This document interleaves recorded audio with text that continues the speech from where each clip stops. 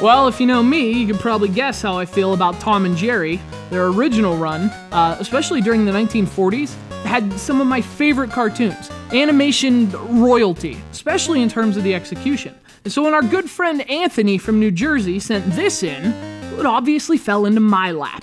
And being that it's Tom and Jerry, I expected a fairly dull style, but great jokes and stellar technique. And then I remembered that, wait, this is the video game, not the cartoon. And then I wanted to smash Tom and Jerry with a mallet.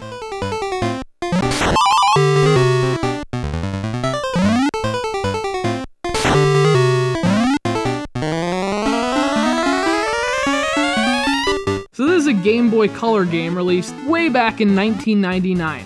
Obviously, it's based on the Hanna-Barbera classic, Tom and Jerry. The game puts you in control of the adorable and surprisingly violent mouse, Jerry, who's on a quest to find his cousin. Along the way, you'll have to deal with spikes, pits, and mouse-eating flowers. And Tom, who jumps out from nowhere to attack. Now, Tom and Jerry is obviously a platformer of the most standard variety. The game has 10 very brief levels, and never really gives you much in the way of story or setup. Usually not a big deal, but when you have a license like Tom and Jerry, I would think you'd want to use Tom and Jerry as much as possible. I don't know, maybe not. Maybe that would have taken time away from the hungry flowers.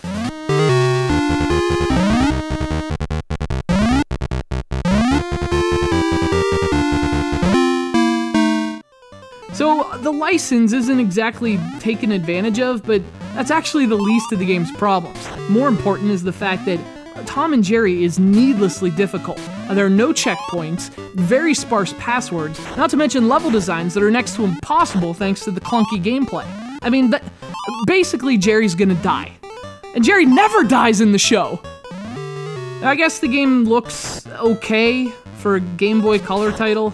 That said, there's actually a good bit of slowdown in this game, so what are you gonna do? The game never gives you any directions or objectives either. Hey, beggars can't be choosers. If you're ever thinking about playing Tom and Jerry for the Game Boy Color, I'm begging you, choose something else. This thing isn't even from the 40s.